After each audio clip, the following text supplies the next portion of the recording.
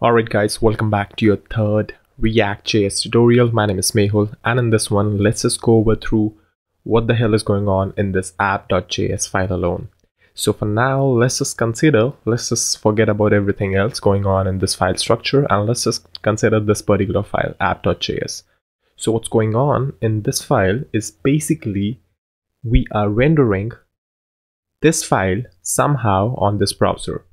Now, how we are doing that is we are making use of something known as JSX. Now, JSX is basically writing HTML in JavaScript extensible. So what we do with React is basically we work in the following manner. We write whatever the UI is inside the JavaScript file itself. So the JS file consists of UI plus logic, right?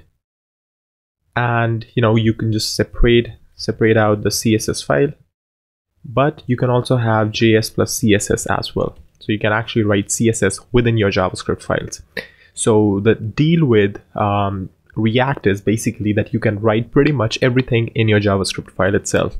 Now, this might seem not the best option when you first look at it. It might really seem like, well, it's cluttered and everything, and why won't you just keep HTML separate from JavaScript and app logic like Angular does, and so on and so forth.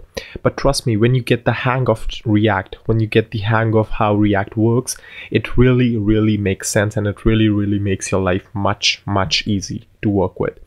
So what we're gonna do is we're just gonna stick with this particular thing, and with JSX you just have to remember that all your attributes which had a dash in between are now camel cased, and your class attribute is just changed to class name because class is a reserved keyword in JavaScript, so you cannot make use of this class. And other than that, pretty much a lot of things are same compared to HTML.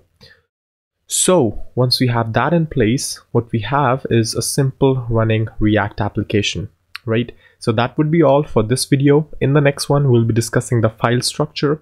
So if you like this video, don't forget to subscribe. Thank you for watching, and I'll see you then in the next one real quick.